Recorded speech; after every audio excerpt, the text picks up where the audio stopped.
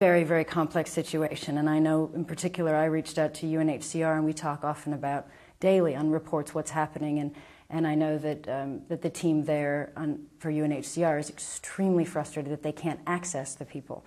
They can't get to the internally displaced people because of the violence until there's a ceasefire, they actually can't reach them. That's a particular part of the UN that brings aid relief and is able to be present, and they can't get there.